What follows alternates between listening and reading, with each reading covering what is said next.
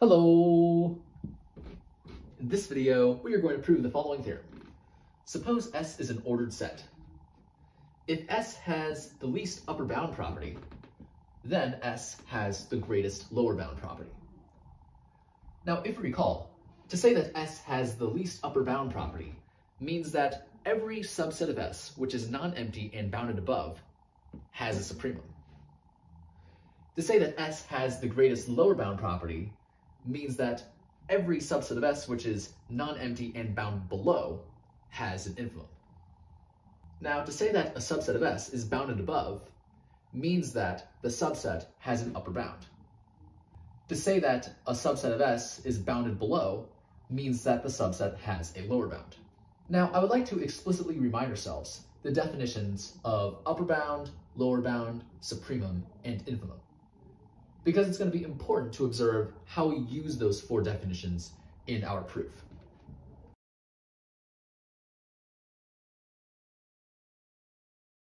Suppose E is a subset of S and C is an element of S. To say that C is an upper bound of E means for all x in E, x is less than or equal to C.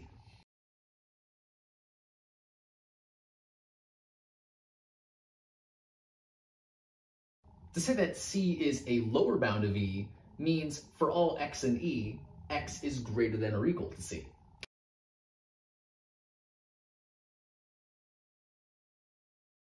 To say that C is the supremum of E means C is an upper bound of E, and for all gamma in S, if gamma is less than C, then gamma is not an upper bound of E.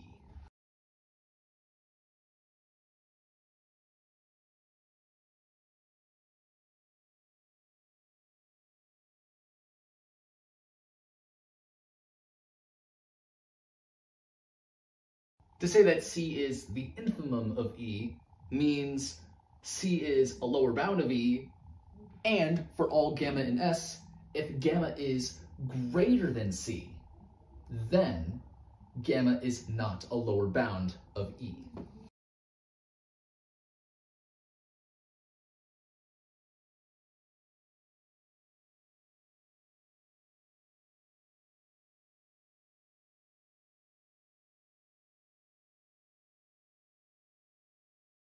Okay, so now let's get into proving this theorem. To start out the proof, we're going to suppose that S has the least upper bound property.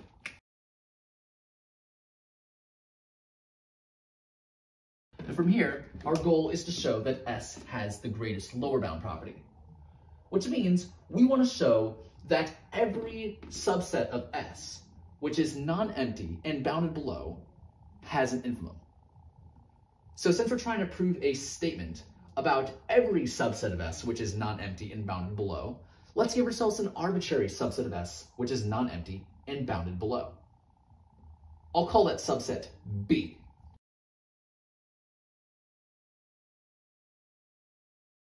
The whole goal from here is to show that B has an infimum. Now, let's denote the set L by the set of all lower bounds of B.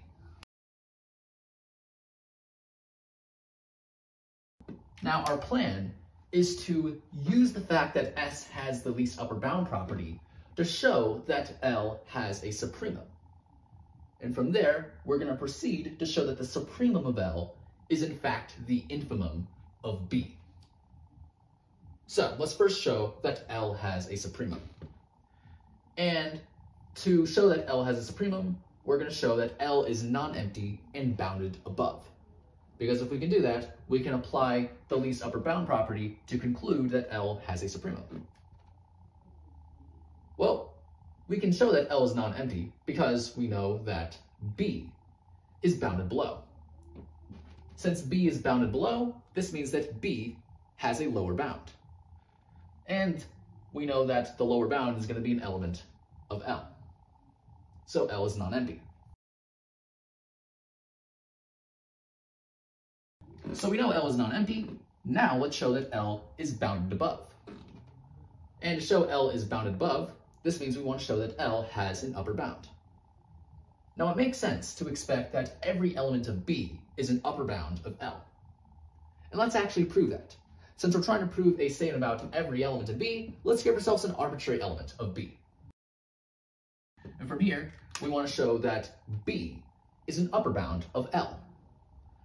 And by definition of upper bound, this means we want to show for all L in L, L is less than or equal to B.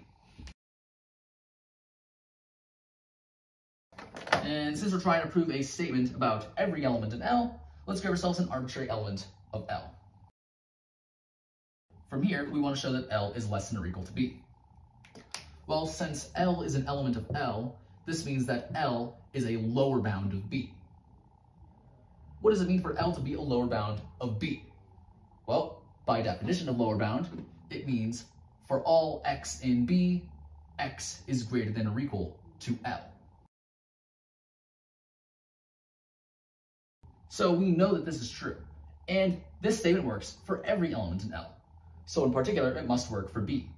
So taking x to be B, we have that B is greater than or equal to L.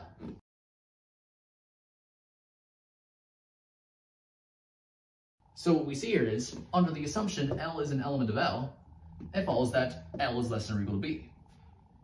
Since L is arbitrary, we have shown for all L in L, L is less than or equal to B.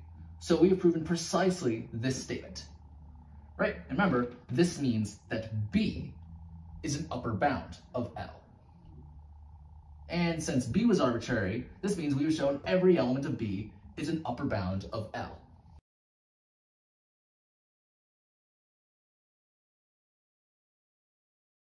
And then since B is non-empty, we can pick some element in B.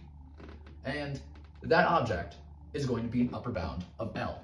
So yeah, L has an upper bound, which tells us that L is bounded above.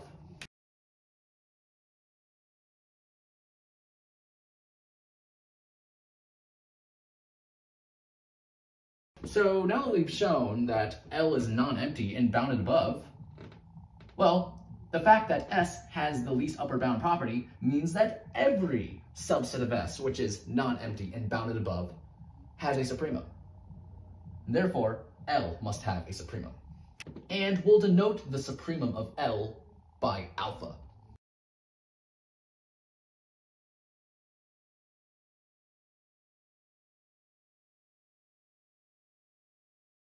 And continuing with our plan, our goal is to show that alpha is the infimum of B. So, looking at our definition, we're going to take C to be alpha and E to be B.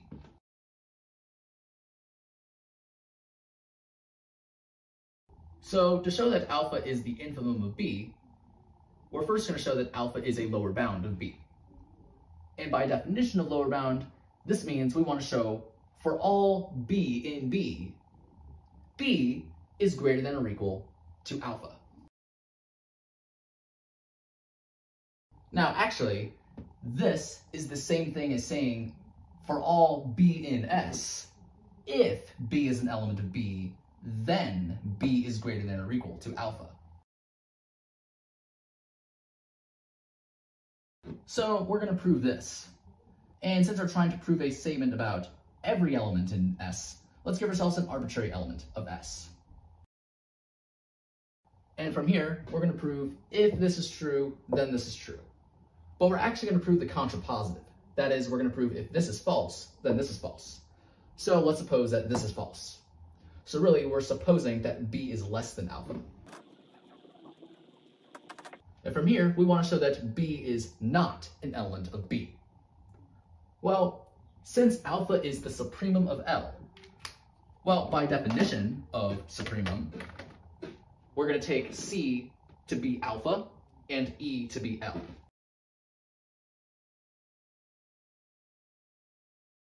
It means, in particular, we have for all gamma in S, if gamma is less than alpha, then gamma is not an upper bound of L. So this statement works for all elements in S. So in particular, it must work for B. So taking gamma to be B, we have if B is less than alpha, then B is not an upper bound of L? Well, we know that B is less than alpha. That is what we have here. So it follows that B is not an upper bound of L.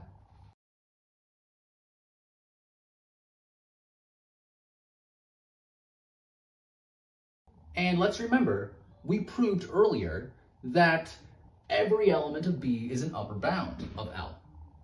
So it cannot be the case that B is an element of B.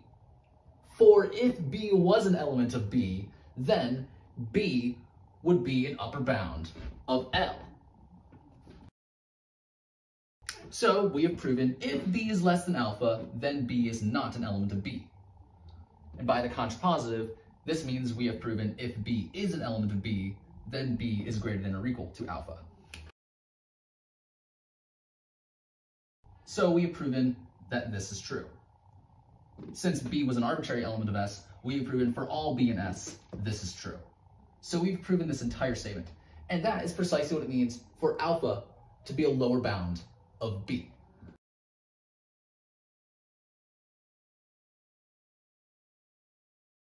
So we've proven that the first thing holds. Now we want to prove that the second thing holds. And since we're trying to prove a statement about all elements of S, let's give ourselves an arbitrary element of S. We'll call it gamma. And we want to prove if gamma is greater than alpha, then gamma is not a lower bound of B. So let's suppose that gamma is greater than alpha. From here, we want to prove that gamma is not a lower bound of B. Well, since alpha is the supremum of L, we know in particular that alpha is an upper bound of L. What does it mean for alpha to be an upper bound of L? It means for all L in L, L is less than or equal to alpha. Right? This is what it means for alpha to be an upper bound of L. And another way of putting this is it's equivalent to saying for all L in S, if L is an element of L, then L is less than or equal to alpha. So we know that this statement is true. And this statement works for every element in S. So in particular, it must work for gamma. So taking L to be gamma, we have if gamma is an element of L, then gamma is less than or equal to alpha. So let's use the contrapositive, right? We also know if gamma is greater than alpha, then gamma is not an element of L. Well, we know that gamma is greater than alpha. That's precisely what we have here. Therefore, gamma is not an element of L.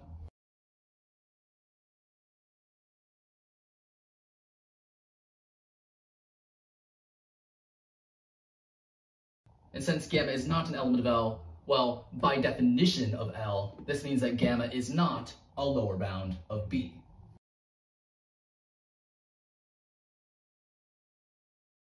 And that is precisely what we wanted to show. So we have shown if gamma is greater than alpha, then gamma is not a lower bound of B. Since gamma was an arbitrary element of S, we have shown for all gamma in S, if gamma is greater than alpha, then gamma is not a lower bound of B. So we have proven that the second thing holds. So we've proven all requirements for alpha to be the infimum of B. So now let's put this all together. We gave ourselves an arbitrary subset B of S, which is non-empty and bounded below. From there, we showed that B has an infimum. Since B was arbitrary, we have shown that every subset of S, which is non-empty and bounded below, has an infimum. And therefore, S has the greatest lower bound property.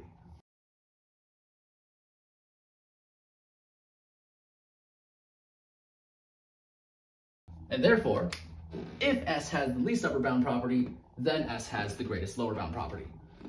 And that is exactly what we wanted to prove. So this completes the proof. And so yeah, that's pretty much it for this video.